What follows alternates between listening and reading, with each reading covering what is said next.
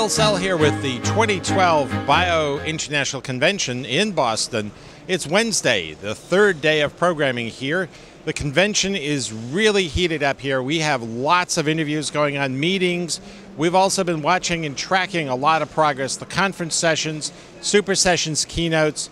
A lot is going on. Please stay with us here on the 2012 Bio International Convention Video Show Daily.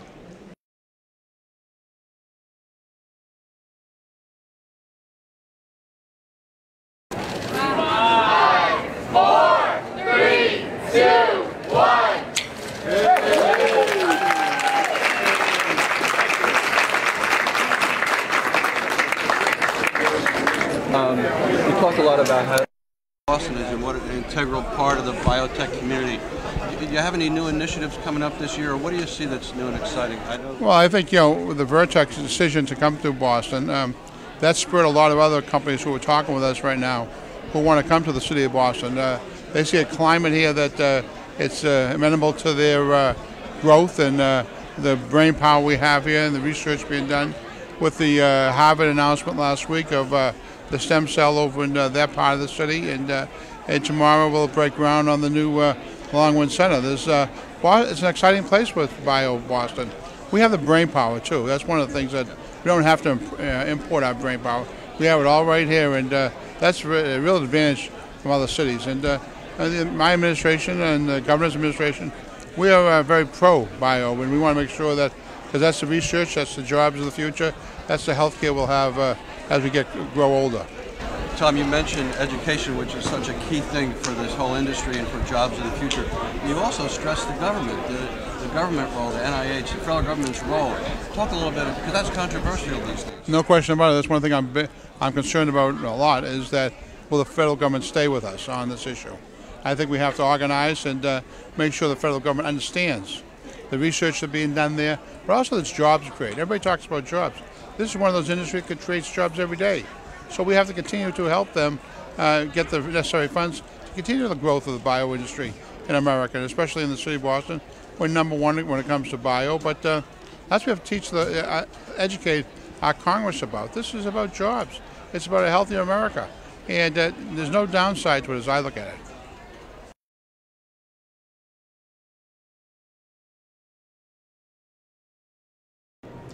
Hello, this is Dan Terrace for Bio Video Daily Show. I'm here live at the Business Forum with Joe. How are you? How you doing, Dan? Good, thanks. And what do you do for Bio? So I'm the Director of Business Development here at Bio, but my chief responsibility is working with the Bio one-on-one partnering system and setting up and helping to set up many of these 25,000 meetings that we have here today at Bio.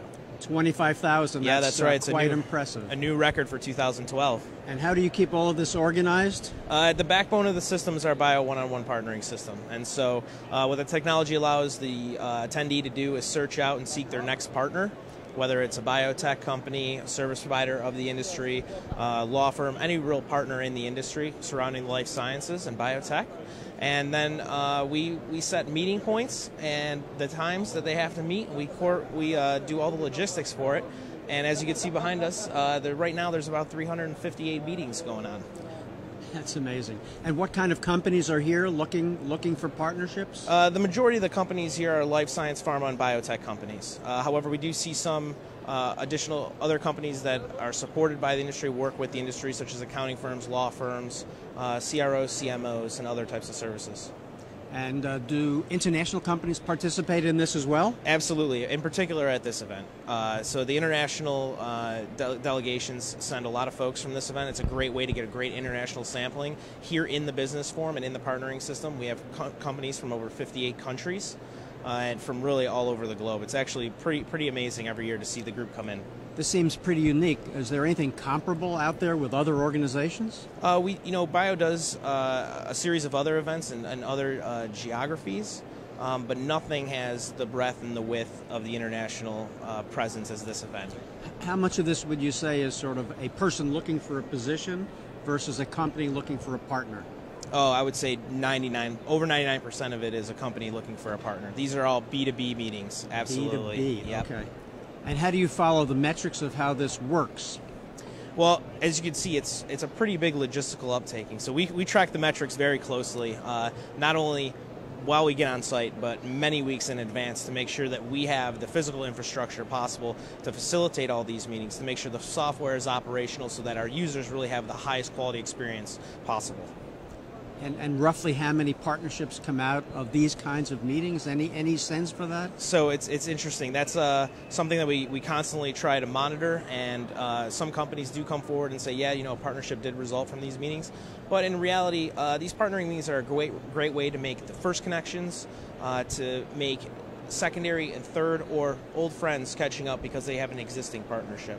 And so it's hard for us to put a number on it, but I can tell you that over the last 5 years, since we were in Boston in 2007, the number of partnering meetings and the number of people in partnering has jumped by over 100%. And so that trend alone tells us that we're onto something. That clearly shows you a trend. Yeah, exactly. So that is very good. This is Dan Terrace for Bio Video Daily Show. Thank you very much. Thanks, Dan. Pleasure.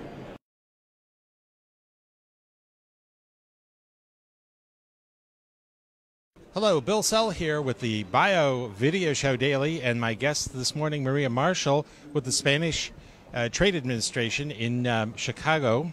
And then we also have Raul Vina, and you're actually from Spain, and you're working with the Institute there, bringing organizations not just to the U.S., but around the world. That's right. Okay. Now, the delegation that you brought here, Maria, this is your 8th year coming back to Bio. Talk a little bit about you come back every year. That is correct. We have been exhibiting for 8 years in a row. We started with 9 companies back in 2004, and we increased the number of companies to 100 in 2010. Oh, so it's been a great it's excellent increase. growth there now. And in terms of what these companies are here for, they're here for partnering when they come and visit here in the U.S. Correct. That's one of the main reasons. The partnering, it's one of our main goals. This year, for instance, we have 400 partnering contacts that have been established already, so we're happy about that. That's excellent. 400 meetings in 4 days, basically, is what this is. Yes. And what kinds of meetings are these? Who would be these kinds of companies? Are they all from Spain, meeting from Spain, or do they meet globally? They will be globally. Okay. The majority will be companies that are based here in the U.S. Okay, that's a great. Now, the objectives that you'd set forth for the week when you're coming over here to the U.S. and bringing a delegation like this, what are the goals that you may have set for this kind of a program? Okay, for the Spanish delegation, being here at Bio is very important. And not only because it's the most important show worldwide and the visibility is very important for us, but also we are very much concerned in developing new collaborations with U.S. companies, both at technical level, commercial level, and also financial level. In terms of the market in Spain for the life sciences and for biotech, how is that market doing over there? Okay. Spain has got a very strong scientific base, which allows the private industry to be very active in the development of new molecules. Besides that, Spain has got a perfectly integrated public healthcare sector, which allows the development of public-private partnership between private companies and public hospitals. This is a very good advantage for us. And thirdly, I would like to highlight that Spain benefits from a well-developed scientific and technological network. This along with the promising biotech sector, makes it a very strong country in the biotech industry. And obviously, with 400 meetings here, there's a lot of activity going on as indeed. part of this, and that's only what's here as part of the program. Yeah. In terms of the pavilion that you've got here today, you actually have a very significant, important guest coming over. His Royal Highness will be coming this week. Yes, it is part of a promotional work that we do with trade shows. A political agenda representation is very important. And this year we will have the presence of His Royal Highness Prince Felipe of Asturias. Oh, excellent. Also, we have the Spanish Secretary of State of Commerce and the Spanish Ambassador will be also present. So we're very happy about this. And they all take part in meetings as well. So some of Yes, these they do. 400 are part of that. Yes. And the companies that they're meeting with, is it strictly on a commercial level that they're No, here? the companies are very are pre-selected. This year we kept it very intimate with pre-selected companies in a private room with the prince. That's a great way to do that, yeah. Yes. In terms of the looking forward here, the market in Spain for the life sciences really is looking like it's still growing very rapidly at this point. It is indeed. Spanish biotech sector is growing, let's say 15% per year, at a pace of 15% per year, which is It's strong growth. much stronger than yeah. even other European countries who have got a very well-developed biotech sector. Yeah. So then when you look at pavilions for next year, it could be even larger and more active even, and it'll be in your home city of Chicago next year. Yes, we're very excited. We already started planning yesterday. We Okay. selected our space. We are hoping to keep the number of 100 companies at the pavilion, and we're looking forward to it, especially being in Chicago next year. Well, I appreciate you joining me here today, talking about the growing Spanish market and the Spanish pavilion and the program that you have. Thank you. So, thank you for joining me on the show daily.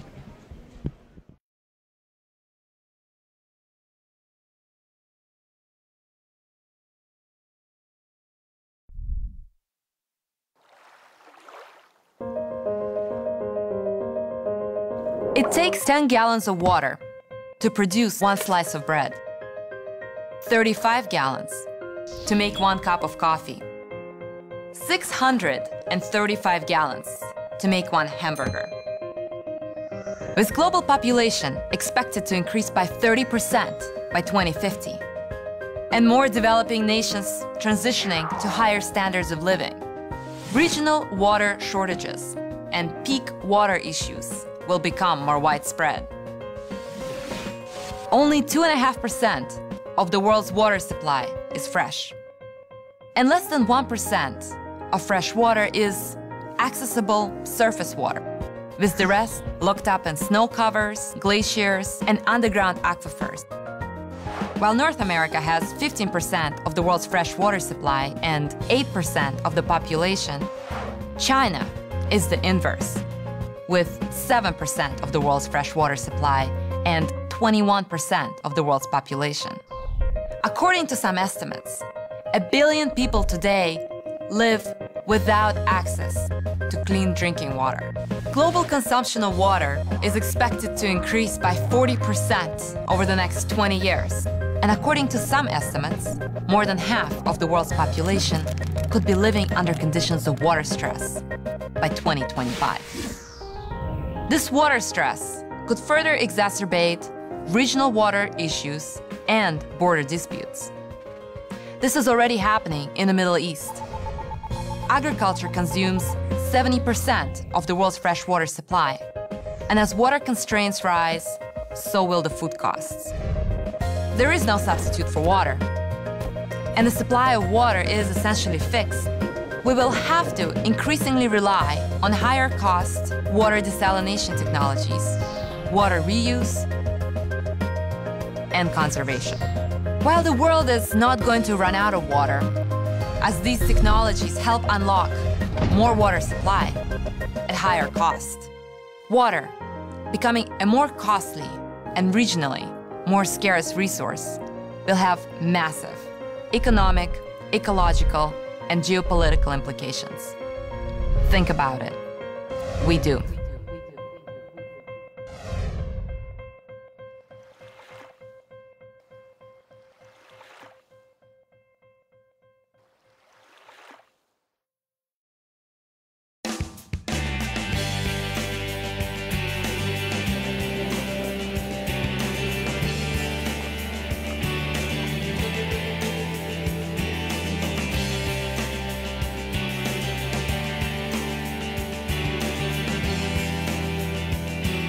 Well, the Massachusetts economy is fueled on innovation, and that's all about education and workforce training and our efforts around STEM, science, technology, engineering, and math, working with our schools, working with business partners, working with institutions. The Commonwealth is the center internationally of life sciences activity and research, and it's the added bonus of working in this area that we're not only providing good jobs at very good wages for Massachusetts residents, but we're solving problems around the world, and people's lives will be bettered for it. It's certainly an important presence, and it's good to be with the Mass Pavilion booth and Mass Life Science folks. We all have similar interest in life science thriving in Massachusetts, and of course, I believe it already thrives in Cambridge. Massachusetts is right on target. We're spot on. We're where we are putting a lot of our time, energy, and resources.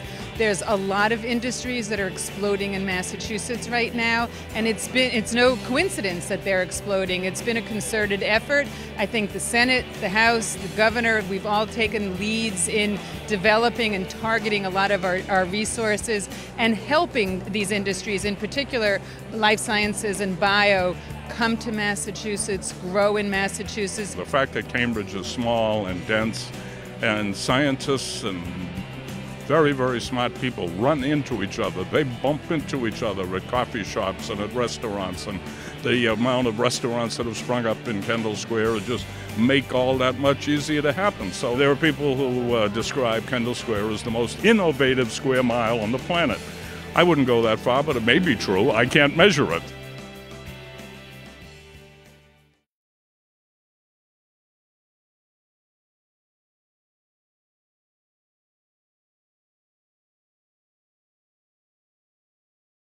Hello, Bill Sell here with the Bio Video Show Daily, and Tracy Callahan, the community director here. What is Biogen IDEC doing with the community, and talk a little bit about this program? Sure. The goal of this program really was to get more kids excited about science. And so we really wanted to kind of reach out to the community in a meaningful way. And we have tons of biotech companies right in the backyard in Cambridge, Somerville, Boston, and most of the students are unaware of that. So this is an opportunity to kind of make them aware of both sort of the career opportunities and the excitement that comes with working at a biotechnology company. So we bring them in and give them a chance to do some hands-on experiments as well as interact with our employees. And is this something that is done year-round, or is this just like a camp program? No, it's year-round. So during the school year, a teacher would sign up to bring in their class, and we do 6th through 12th grade. And so they would come in for sort of a one-day field trip. And then in the summer, we do run a summer program. So we have a week-long summer program that we offer multiple times, as well as an advanced 2-week program. So the program that you're doing here, you're showing an example. It was leukemia, and you're bringing up and actually checking out the DNA. How does that work? Right. So yeah, we're looking at the idea is pharmacogenomics. So sort of the future of medicine is to be able to do genetic testing, determine if a patient's going to respond well to a particular drug or not. Unfortunately, we can't actually do that with any of the current medications that Biogen IDEC sells, but hopefully we'll get there at some point.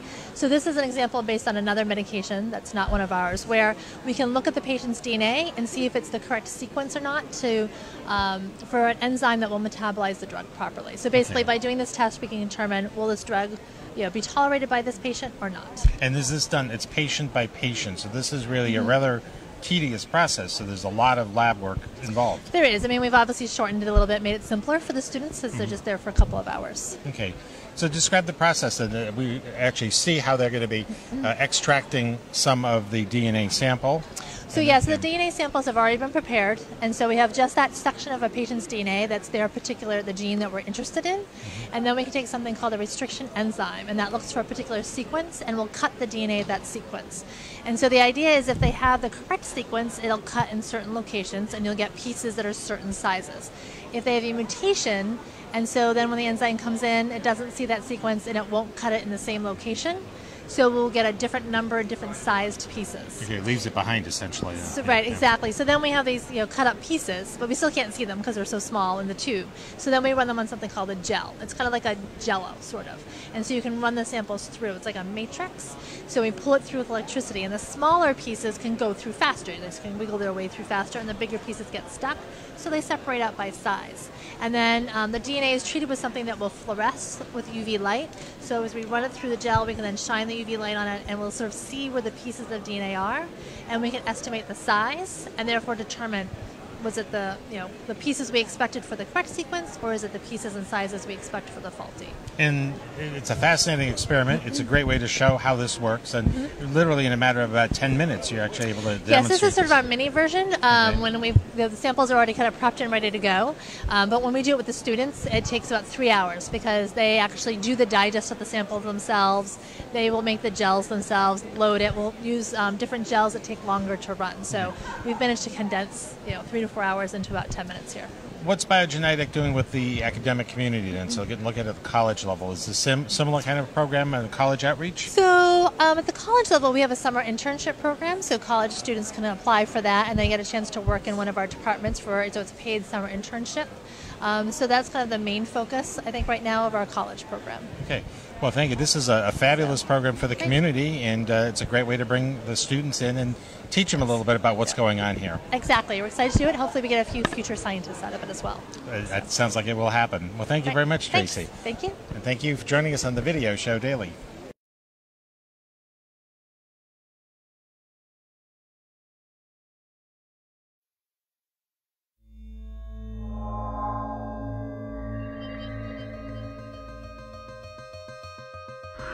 There are 1.7 million known species of life on Earth. 2 years ago, scientists introduced the first one ever designed by a computer. And in the last 10 years, there have been over 3,000 patents issued for genetically modified organisms and other transgenic innovations. Within 50 years, we could have more life forms invented in the lab than we've ever identified in nature. We now have goats, whose milk can be spun into spider silk that's stronger than steel. Jumbo salmon that grow twice as fast as their natural cousins. Bacteria that produce anti-malarial drugs once available only from plants. Innovations like these can increase the supply of essential products, inspire new investing ideas, and launch or upend entire industries. It's all part of a new science called synthetic biology, using nature as a manufacturing platform and DNA as the raw material. Pharmaceutical companies see it as a pipeline for extraordinary new drugs and treatments. Energy companies see a route to cleaner, more sustainable fuels, like algae that produce biofuels and eat carbon dioxide. Someday, computers may run on DNA-based circuits, and biological paint could help heat and cool your home. Around the world, across borders, academics, entrepreneurs, and even students are working with over 5,000 DNA sequences called biobricks to explore ideas and invent new organisms. The DNA is available online in an open source database, and the collaborative, crowdsourced approach means experiments that used to take years now take weeks, constantly redefining what's possible. Although synthetic biology is still in a very early experimental phase, it could become the defining technology of the 21st century, bringing with it radical new thinking, new questions, and new opportunities. Because nothing has the power to change how we live more than changing life itself. Think about it. We do.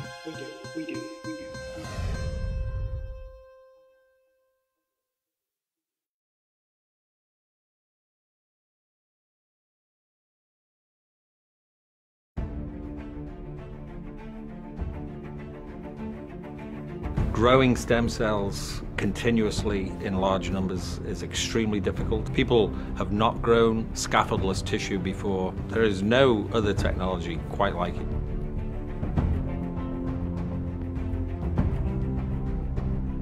This bioreactor actually offers the opportunity to take a very small number of a patient's cells, and they needn't necessarily be of the exact cell type that you need, de-differentiating them and then amplifying those cells up to be used in therapy. So this technology has the potential to deliver a number of types of biological material that previously, I believe, has not been possible.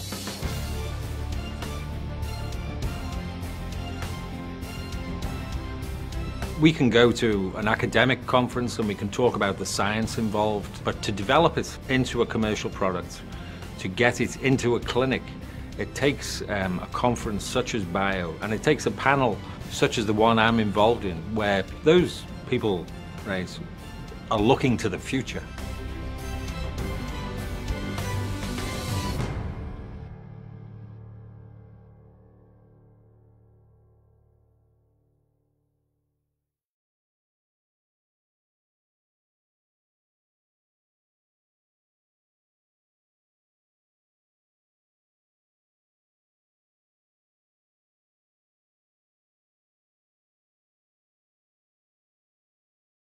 Hello, this is Dan Terrace for the Bio Video Daily Show, and I'm here with Jeff Mim from Miami, Florida, and he's an expert in transdermal delivery of drugs.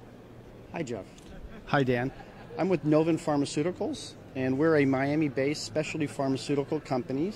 We have a number of prescription products on the market, but our core focus is, as you said, prescription transdermal patches.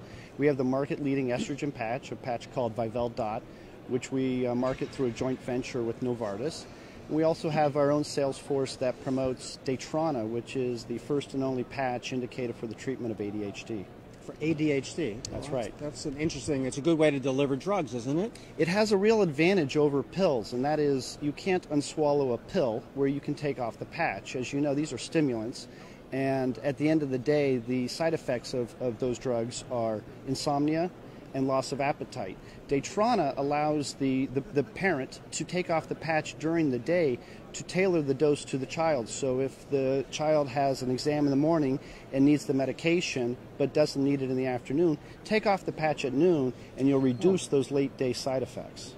That's interesting, because I thought the patch would stay on and you get a steady blood level all the time. Taking the patch off, I think, is an you can do that too. Interesting use. It does have steady dose delivery for 9 hours, but it allows some bit of personalized medicine where you're able to tailor the dose to the individual. I like that. Tell me a little bit about the history of the company and how you started, who you partnered with. Absolutely. So Novin is celebrating its 25th anniversary this year. We were founded in 1987 in Miami, Florida. We were really came out of the ashes of an acquisition in 1987 of Key Pharmaceuticals by Shearing Plow in the South Florida area. 3 companies rose from the ashes of that acquisition. One was IVAX, since acquired by Teva. Another was Coase, since acquired, I believe, by Abbott. And then Novin Pharmaceuticals. We were a public company up until 2009, when we were acquired by Hisamitsu Pharmaceuticals, Inc., which is the world's largest manufacturer of patches. And they chose Novin as their standalone growth platform in the United States to develop this market. So you must be very active at this kind of a meeting with partners. Absolutely. We have a full dance card over the 4 days, back to back to back. And here I thought it was a dating service. Thank you, Jeff. This is Dan Terrace for Bio Video Daily Show. My pleasure, Dan. Thank you.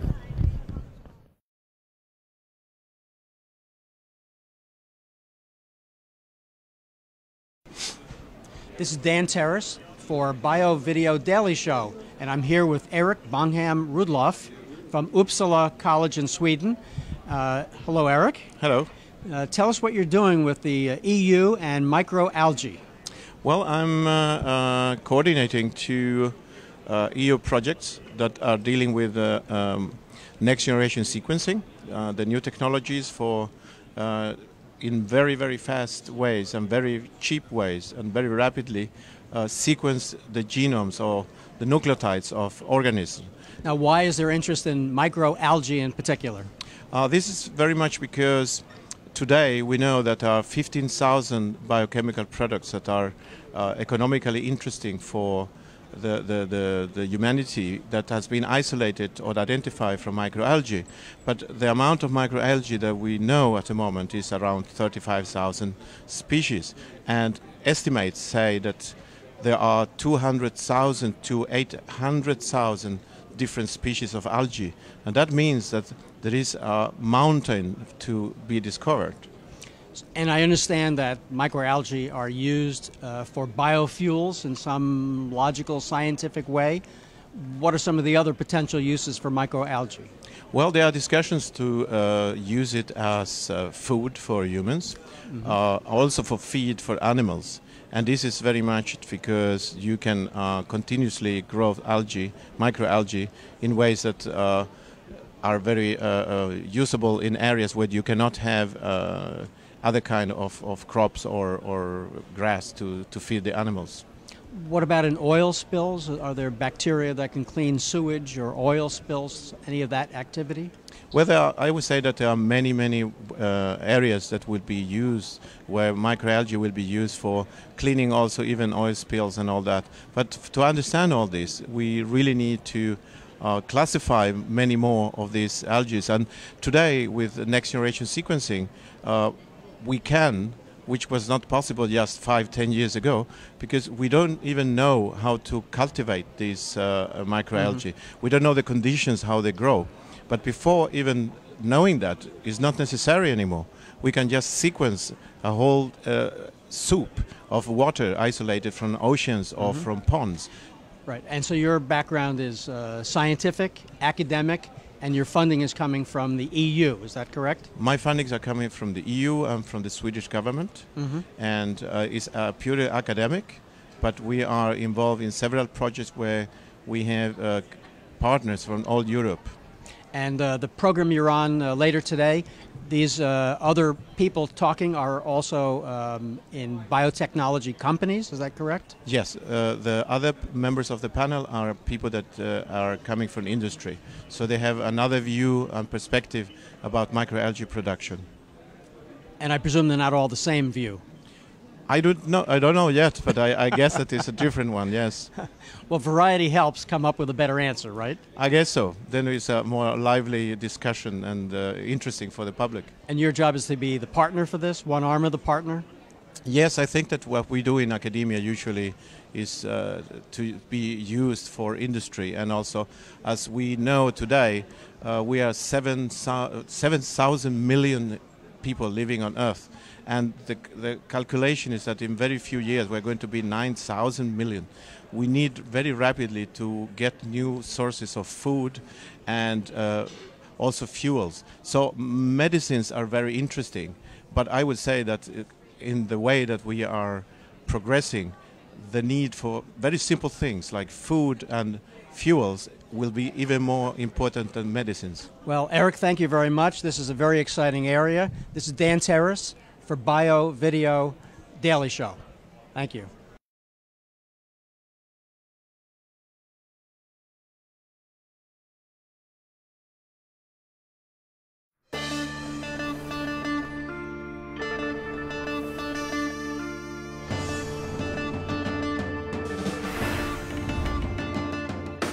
We're in Boston for the International BioGenius Challenge. Being able to come here is a once-in-a-lifetime opportunity. The BioGenius Challenge is the Olympics of biotechnology. I came to win. And also have fun.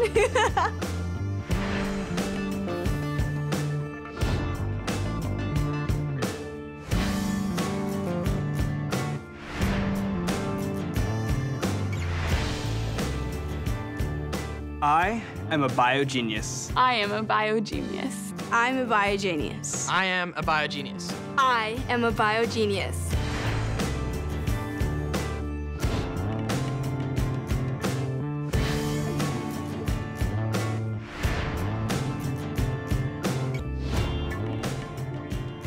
This research actually has the capability to save lives. Biotechnology is about helping people to live better, have better lives. It has many applications to many different industries.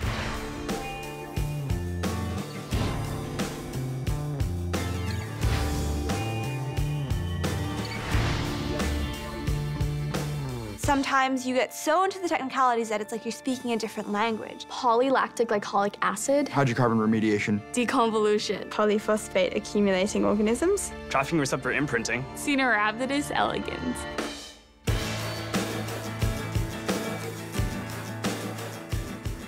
It's been a lot of fun talking to people with similar backgrounds, but everybody has their own unique story. We all just get along really well. Walking through the judging hall when I didn't have a judge was an amazing experience. That's probably the most exciting part, is just interacting with the other students. You gotta get a little bit of both, a little bit of the socialness, a little bit of the science, and it's just a great mix. I had one friend coming in, and coming out I had at least 15.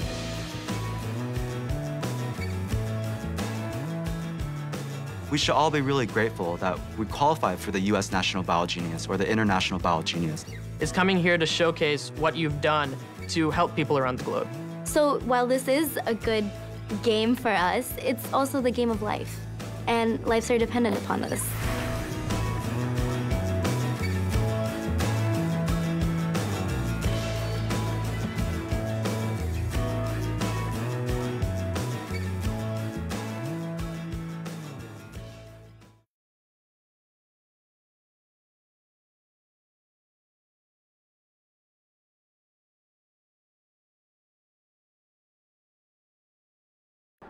Hello, I'm John Sterling, Editor-in-Chief of Genetic Engineering and Biotechnology News. We've just finished a special session down on the exhibition floor called Gen 10 Graduate Bash, and we also had our Gen 10 Awards. With me today are two of the award recipients. It's Jill Goldstein and Kevin McHugh. I'm going to ask them some questions about their research, about their experience here at Bio today, and I think you're going to find them two very interesting people because they sent to us some very interesting abstracts of the kind of research they're doing, and we're here today to show it to you. So Jill, let's start with you. Why don't you say where you're from, where you're going to school, and you spent some time around Bio here today. What's your general impression? What sort of struck you? What do you find interesting about the Bio program? Sure. So I'm currently a PhD candidate at Yale University. I'm studying cell and developmental biology, in particular stem cell biology. This is my first Bio convention, and I've really enjoyed just walking around and seeing all the different booths, from publishing to government agencies to academic organizations. I've really also enjoyed how they have different regions to spotlight biology in different parts of the United States and throughout the world to get a little bit of cultural flair as well. My name is Kevin McHugh. I'm originally from Chicago, Illinois. Now I go to school at Boston University in the biomedical engineering program and work at the Scapin's Eye Research Institute. While I was walking around today at the Bio Conference, the main thing I found interesting was the amount of industry contacts that I was able to make. So in other conferences I haven't found such a strong industry presence, and here there was a very strong one, and that's something I'm interested in doing in the future as I look towards potentially translatable research. Jill, my next question is, what first piqued your interest in science, and what caused you to pursue a career in this area? So I think I was actually interested in science initially from some crime scene shows. I really liked the forensic science and the whole idea of being able to solve mysteries using science. And so that's what initially sparked my interest. I really enjoyed chemistry and biology in high school and decided to go to an engineering school for my undergrad to focus on science. And I really just like learning about science and chemistry and biology in a living organism, and so I've decided to continue doing that work in my PhD. For me, I think my uncle was a very big influence. He was a genetic engineer himself and kind of opened my eyes to the things that were possible. And initially everything seemed like science fiction, but now I see that some of these technologies are actually being implemented in the clinic. And so initially I was interested, but wanted to pursue it as an undergraduate. Didn't really know what I was getting into, but it turned out to be exactly what interests me now. So I'd like to stick in the field and continue. I wish I could share with you the number of really fascinating abstracts we received in competition for the Gen 10 Awards. More than 10 could have actually won, but we need to whittle it down, and we came up with the 10 best.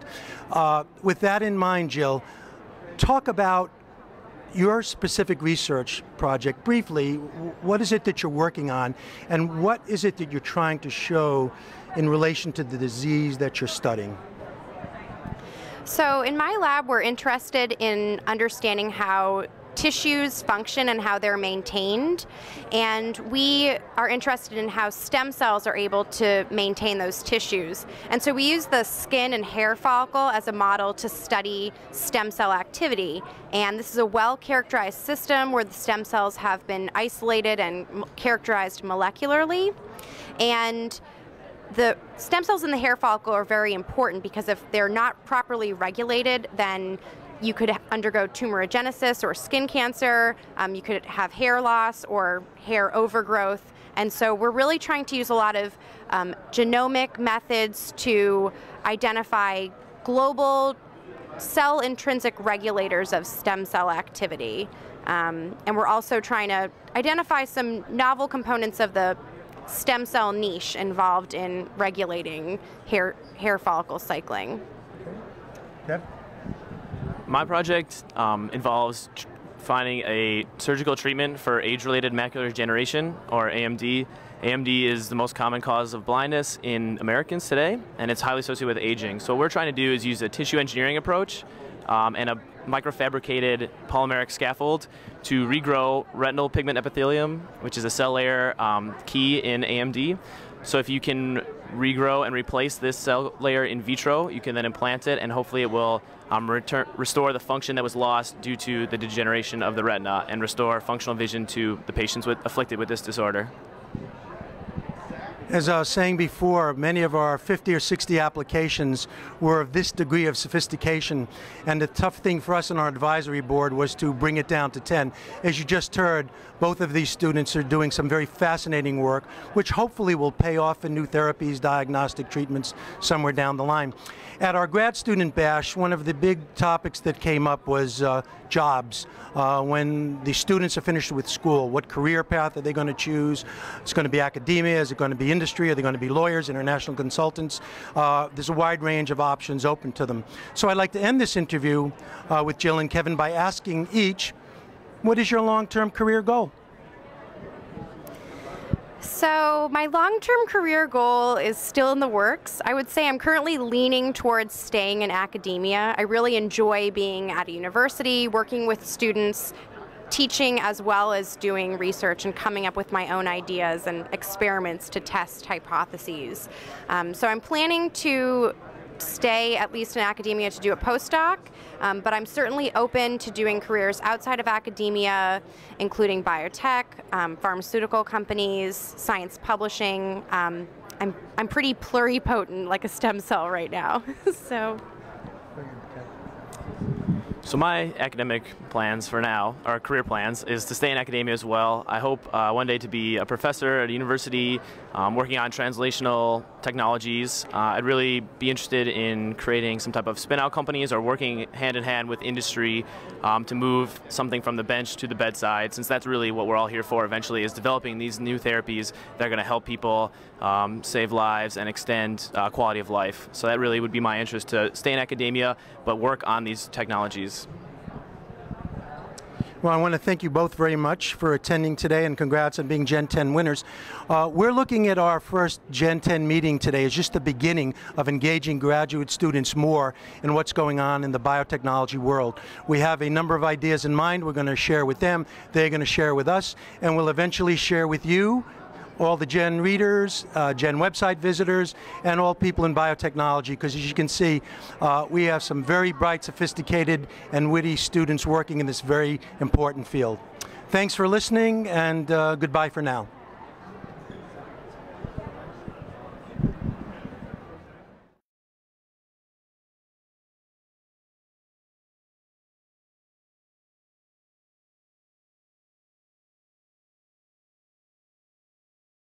This is Dan Terrace for the Bio Video Daily Show. I'm here with Jeremy Abbott, who just moderated a fantastic program that was led by Fareed Zakaria. So tell me what you're about. Well, Scientific American Worldview is the magazine that I'm the publishing director of, and it literally looks at individual countries and how well they are poised to support bioscience innovation. Looks at a multitude of factors: how much R&D spend the government will invest in their country, the infrastructure, the strength of their IP laws, their patent laws, the strength of their education system, and it ranks them. The piece de resistance of the Worldview Project is a listing where we rank countries according to how well they're poised to support innovation. And today's event was kind of a lot of the meta conversations that happened around that. How can governments really embolden this sector? It's a resource-intensive sector. Bioscience is very expensive to do. So I think that what we have here is we're at kind of a crossroads. How can we continue to innovate when it's so expensive to do so? We have to change the regulatory model. We need to innovate intelligently and look at what you heard today on the panel. Innovations in India and in China made cell phone technology much cheaper. Is that analogy relevant to drug discovery? How can we make cheaper drugs and, again, continue to innovate? And Jeremy, the world is flat, And the it world certainly is flat in terms of science. It is definitely flat in terms of science. It's a global environment. Scientists are, a lot of scientists that were trained in America used to stay here and set up companies. That's not the same. We have this whole phenomenon of sea turtles, scientists going back to their homeland, China, Malaysia, India, setting up companies there and strengthening that sector. It's not preordained that the U.S. is a leader in bioscience. That happened for a lot of factors. Fareed Zakaria mentioned them today. The amount of spending in research we did as a result of the Cold War, post-World War II, the influx of immigrants that were scientists. So the U.S. has kind of been in this position for a long time, but I think that they're starting to realize it's not preordained, and in the future, who knows, maybe we won't be the leader in biotech or biosciences. But they're also going back to their country, but they're not going back in isolation. That's correct, too. It's a global market. Bringing back their contacts with them. In an ideal world, innovation will be shared. Those parties that have innovated will be rewarded for that, and citizens and medical need will be met because of these innovative drugs, food solutions, water safety solutions. So I think that's what we're the flat world we live in an idealized world would be flat to the benefit of citizens, governments, companies, so that we can live in an equitable world. It's impressive when you go through the exhibit area how many clusters you see there. Now, what's the evidence that clusters work toward innovation? There is a lot of evidence for that, especially when you get to incubators and companies partnering and kind of fueling the energy off of each other. Our magazine looks at it nationally, by nation state. We don't look at clusters as much, but clusters are a big part of it. Think of the U.S. People always paint the U.S. in broad strokes. But if you think about where the bioscience activity is happening, Southern California, Northern California, Research Triangle Park, Cambridge here in the Boston area. So it would be silly to just think that nations as a whole are these homogenous scientific powerhouses. Clusters do matter. Right. And you also see centers of excellence in small places and places where government is investing. Absolutely, absolutely. And again, you can look at that statewide people look at Europe as one big entity, but that's obviously a bunch of different countries. The way the United States is a bunch of different states, and they have different funding priorities, different reimbursement plans, so you're going to get degrees of differences. We still, with our project, look at it at a national level, but you could make the case that looking at it in clusters and regionally is also just as important. Well, Jeremy, thank you very much. Thank you. This is Dan Terrace for the Bio Video Daily Show. Thank you very much.